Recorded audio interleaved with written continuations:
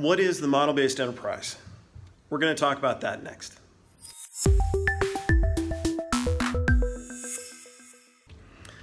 The model-based enterprise. So let's talk about what exactly that is, what exactly is involved. So first off, the foundational step with the model-based enterprise initiative is to have engineering start to create model-based definitions. Basically what this is you take a 3D model and you add product and manufacturing information, PMI, that basically define what needs to be measured or in terms of dimensions and tolerances, or to add information, non-geometric information that describes that design. Things like surface finishes and materials and things like that. So that's one component, creating a model-based definition. The other component of becoming a model-based enterprise is then using that deliverable downstream. It can be in procurement for the RFQ process, basically getting bids and working with suppliers. It can be part of machining and how you generate NC toolpaths. It can involve designing tools. It can involve inspections.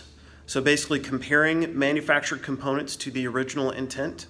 And it can also involve instructions, whether those are manufacturing instructions or service instructions. There's all sorts of applications there as well. So there's also another layer of granularity here.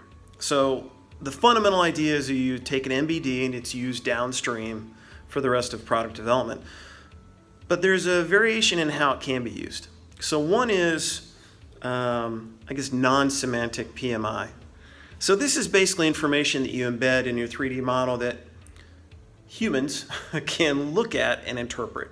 Right? So it's kind of like a drawing, except that as you spin the model, you can visualize the design more easily. And number two, it can be interrogated. So you can take your own measurements. You can see what surface finishes might be associated with different surfaces on your 3D model. So that's the human kind of interaction with the MBD. The other aspect is semantic PMI. So this is where the PMI is actually associated with pieces of geometry, and that is machine readable. And kind of when we say machine readable, we really mean software readable.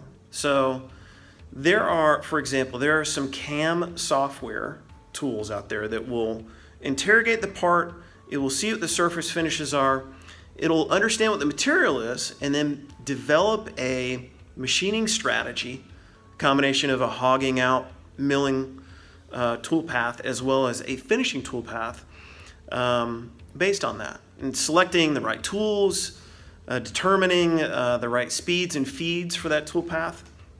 So in this way, you're actually starting to automate the process, but also you're standardizing on company standards so that you can use good practices again and again and again.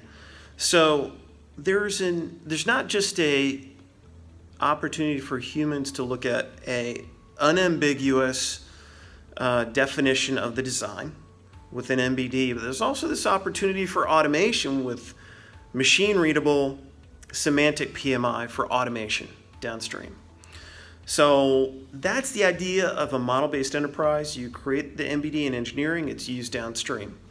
And that's it. Take care and talk soon.